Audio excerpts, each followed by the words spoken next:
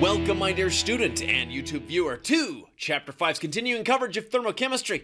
In this video, I will teach you about heat, work, and energy. Starting with some vocabulary. The first term we need to know is energy, abbreviated with the letter E. It is the capacity to do work or to transfer heat. Next is work, abbreviated with the symbol W. Work is the energy used to move something against a force. A work's magnitude equals the product of the force F and the distance d that the object moves according to this physics equation.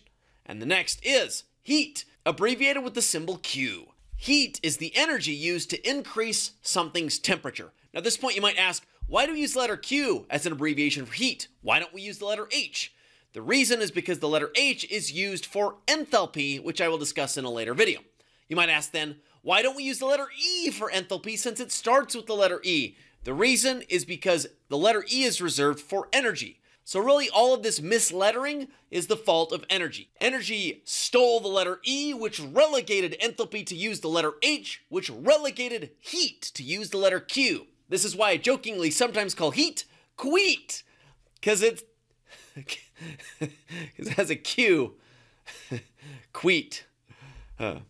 Anyway, I want you to take a look at the following examples and tell me, is it an example of expending work or heat? Starting with a person throwing a baseball. How about striking a match, using a gas burner to boil water, or enduring a terrible first date? I confess that in each of these, some of them involve an expenditure of work as well as heat, or a combination of both. Now, as a disclaimer, I stole this picture of this person off of the internet when I typed in bad first date into Wikimedia. If this happens to be a picture of you or a friend of yours, I apologize, although I definitely would look into why. Now, as it turns out, there are two different kinds of energy. The first is kinetic energy, which is the energy of motion. If a system is actively producing or exerting energy, and I mean it's like in the action of energy being produced or used or given off or doing something, we call that kinetic energy.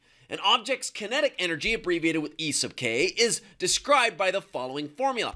E sub k equals 1/2 mv squared, where m is the mass of the object and v is the velocity of the object. Now, the international or SI unit for energy is a joule, abbreviated with the letter J, which has units of kilogram meters squared per second squared. Confusing? Yeah. That's what it is, though. 1 calorie, as it turns out, equals 4.184 joules exactly, with infinite significant figures. And a calorie with a capital C is the one we use when we read the nutritional information on the side of a package of food is equal to 1,000 calories. Now, frankly, I don't know how to pronounce these words differently. A calorie with a lowercase c and a calorie with a uppercase c, they're pronounced identically. You just have to, like, one is a calorie, like, you know, you just scream calorie, or I don't really know. The point is, they are different. The capital C is 1,000 of the little c's, and the little c's are equal to 4.184 joules, the SI unit for energy. The second type of energy is potential energy. That is stored energy. If, for example, a system is positioned to be able to produce energy but is not actively using it, then we say that the system has potential energy or stored energy. That is, it has some additional stored energy that is yet to be given off. This takes me to an example question from my students' homework. I want you to calculate the kinetic energy in joules of a 15 kilogram truck moving at this speed. And next, I want you to convert this energy into calories with a lowercase. Now I invite you to pause, try this on your own first, and then hit play, after which I'll show you how to do it on the board. At this point you might ask, Mike, why is your shirt on backwards and your hair so messy? The reason is that I don't sleep very often. Anyways, I just stated earlier, the kinetic energy equation, or the equation that interrelates kinetic energy with mass and velocity, is this one. Kinetic energy, which I've just written E here, but you could also write E sub k for kinetic energy specifically. Contrasting with potential energy is equal to 1/2 times mv squared, where m is mass, v is velocity, and you have to use SI units.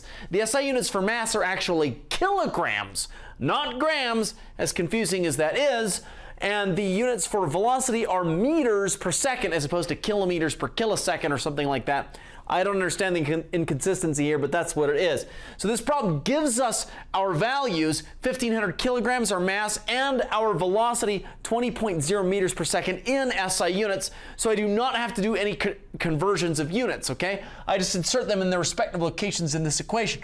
1/2 times mass in SI units times velocity squared. If I punch this all out and round to the correct number of significant figures, which is 2, by the way, because this term actually has 2 significant figures because these zeros are not to the right of a decimal. So this actually only has 2.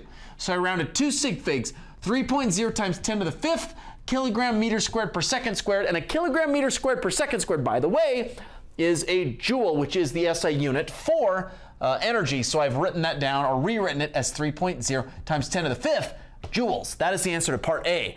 Now part B asks us to convert that joules, or that answer for part A, into calories, which is lowercase calories, not to be confused with uppercase letter C calories, which I guess I'd pronounce as calories because it has an upper case. I don't know. Anyway, the uppercase calories is the calories that we see in the nutritional information on the side of like a package of food that we buy. Anyway, this is the lowercase calories. So the interconversion between these, by the way, as I stated earlier, is 4.184 joules in one lowercase calorie. So I take the value that I got in A, which is 3.0 times 10 to the 5th joules. I use dimensional analysis / unit conversion to convert into calories and round to the proper number of sig figs, which is 2, because this term only has 2 sig figs. I come to 7.2 times 10 to the 4th calories, lowercase calories. So, sorry, 7.2 times 10 to the 4th calories. We end then with this. I would like you, for the sake of fun, to tell me whether each of the following things have high kinetic energy, high potential energy, both or neither. Starting with a rock at the top of a hill, sitting stationarily up there, contrasting with a rock actively rolling down a hill.